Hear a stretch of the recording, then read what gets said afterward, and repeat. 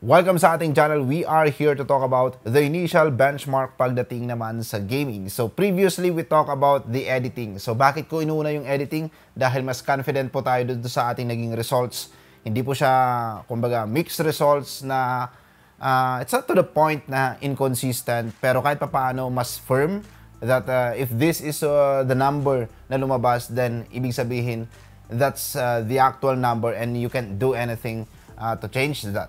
Unlike with gaming, kumbaga medyo may konting variation in different setups at the same time in how you will replicate that setup that mas magiging fair pagdating naman sa 10900 or sa 14 nanometer. So we have here the 10 nanometer or the latest 12 gen. At the same time, we will also try to compare it from Windows 10 and Windows 11 configuration. So isang video na lang po ang gagawin ko since the main topic in here is what will be the performance of this processor out of the box. In most cases, most of us users will just do some tweaks or maybe adjust two settings na auto pa rin, and then we will have it and use it for gaming or yes, everyday usage. Pero ito nga, anong magiging performance mo if you will do that, and how will it be compared to other hardwares? And yes, operating system. With that being said, let's talk about this, and for more videos like this, feel free to subscribe. This video is brought to you by SCDKey, the best website that you may visit in terms of very affordable deals and best offer para sa application softwares, games, and yes, operating system. And there you are, you may check the Windows 10 Pro, and by using our promo code, ma-avail mo lang siya ng around $14.95 or 700 plus pesos. That's it mga kaibigan. Check the description below. May mga links po tayo dyan to go directly sa kanilang website. So ito ngayon, makikita nyo po dito, we have here the BIOS of Asus. So Asus pa rin yung ginamit natin, the media kit that we have, the Z690 Maximus Hero. And definitely, ito pa rin yung gagamitin ko ring motherboard when I will compare 12900K sa ating AMD processors. For now, what I want to show you guys is the significant difference of 12900K from Windows 10 to Windows 11. At the same time, how will it be compared sa ating previous generation? Why there's a huge leap, or why you should skip those 14 nanometer, those old 14 nanometer of Intel na kahit mag-sale sila, parang mapapaisip ka pa rin na why should I go for that processor? Unless, yes, 50% off maybe or 100% off, then so be it. Okay, so let's replicate what we normally do after we have or we receive our first PC build. So definitely, there's no much tweaking that we will do. Ang gagawin lang po natin is go sa ating advanced settings, dahil ang sabi ng tropa, iset mo nga daw ito ng by default kasi naka-auto yan. Okay? Yan, auto. So, by default, auto. And ang kadalasang tinuturo sa atin, hindi mo na ma-maximize yung PC mo kung hindi mo i-enable yung XMP profile. So, ayan. We set the XMP profile and that's it. Everything is set to auto. Okay? That is the normal setup. And I think 99% or 90% sa ating lahat na nandito does that. And in most cases, lahat ng computer store, 99% or 95%, I may assume, sineset lang nila yung XMP profile and that's it. Release the unit. Dahil if you will tweak those voltage, those frequency, overclocking, manual overclocking, definitely there is, yun nga, mixed results din ang mangyayari in the end of user. At the same time, in the warranty side of the computer store, medyo mas higher yung risk. Kasi nga, tulad yan ang sinasabi natin, walang perfectly identical na hardware. Kahit magkaparehas, 12900K and another 12900K. Kaya nga nandyan yung tinatawag natin na silicon lottery. Anyway, let's do this and talk about how is our experience with the initial game testing ng 12900K. So, unahin na natin kagad na ipapakita sa inyo is the benchmark graph. What we did is we run some AAA games and esports games that definitely you will play with your own PC once you receive it. And makikita natin dito that there is a huge leap from the 14nm architecture that is here in the market for a very long time, 4 years, 5 years. There's definitely a huge performance lift, as you can see with the graph. This is not really like apples to apples comparison dahil nga 10900 yung gamit natin. Pero since we are setting this in an auto configuration, so medyo parang sabihin na lang natin na red apple versus green apple is still an apple, pero much better nga lang yung lineup ng ating 12900K kasi nga po the unlock processor compared sa ating 10th gen representative na lock processor. It's just the 10900. And yes, this is also one of the reason kung bakit auto or yung kumbaga stock configuration lang yung kaya ko pong ipasilip sa inyo.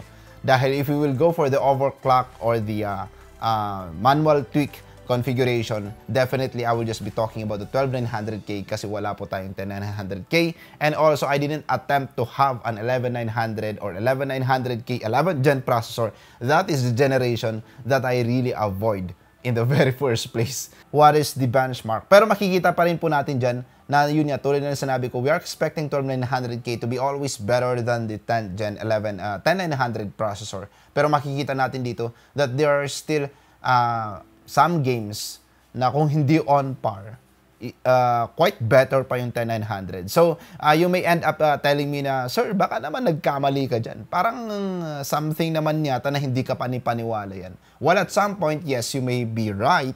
Pero this is because nga din siguro dahil sa stock or yung kumbaga yung BIOS na gamit natin and of course the optimizations sa software, sa operating system side, hindi pa ganun ka-stable. And that was proven also when we upgraded the operating system to Windows 11. So as you can see in here, when we upgraded the operating system from Windows 10 to Windows 11, there you have the data. Kahit pa paano, there's a huge lift pagdating na sa performance dito sa ating i9 12900K.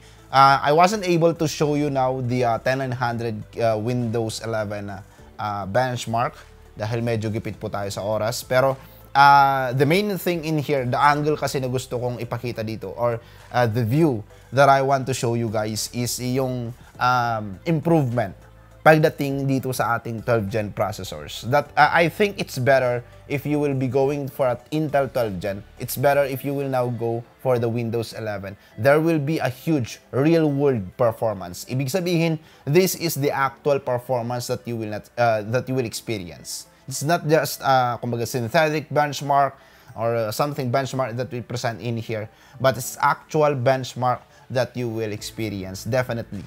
So, makikita nyo po dyan yung difference ng ating Windows 10 versus Windows 11. So, if that is the case, well, the bottom line now of this video is just to show you guys that you should go for a Windows 11 when you go for an Intel 12th gen. And another one is since we showed you the 10900, i9 10900 benchmark, then skip those older processors. Kasi yun nga, tulad ng sinabi ko sa previous video, yay, nandiyan na yung 12900K or 12 gen processors. Magmumura na yung 10 gen and 11 gen. So, we could afford it. Yes, it's okay. It's a good reason naman yan. It's very reasonable actually. But it's not like the way how AMD works. Na, okay, nandiyan na yung 5600X. Magmumura na yung 3600. And for me, I will go for the 3600 kung bebenta nila ng 6K, 7K. Of course, dahil ang gagawin ko lang, i-overclock ko yung 3600, it's not really that it will work as good as those 5600 or 5600X processors. Pero, it's not that far. Kumbaga, medyo close lang yung differences, di ba? And then at the same time, what is the purpose of the processor? Is it really for gaming or production? And, di ba? Pag production, medyo halos dikit lang. Kasi still, under 7 nanometer, and maybe there's an IPC improvement for the AMD higher variant, later variant. Pero still, not as like with the Intel case right now, na if you will go for a 12 gen processor, both production and gaming, better processor ang ating Intel 12 Gen compared sa 11 Gen or 10 Gen. So, there's no reason for me that if you have the budget that you can afford i9 processor, i7 or i5 processor, you will still settle down with those older variants. So, I think there's no reason for me. Even na mag-sale po sila. Plus, of course, DDR5. Mag-i-Intel ka na lang din naman, mag-DDR5 ka na lang. Diba? Well, that's it for our quick benchmark pagdating naman sa gaming ng ating Intel 12900K and of course, Asus Z690 Maximus Hero. So, we will be focusing our topic soon sa ating motherboard sa ating next video. At the same time, show you how good are those AI features ng ating 12 Gen processors, the overclocking side, yan yung mga pag-uusapan natin. So, if you also think na kulang yung mga topics natin with this video, just check on our previous video naman pagdating sa editing side. So, ayun po, hinati-hati ko po ang different topics on different videos. Kaya, if you want to check editing, production, check our previous video. Then this for gaming, and our next video for overclocking, at the same time the following video for the PC build. That's it guys. For more videos like this, feel free to subscribe.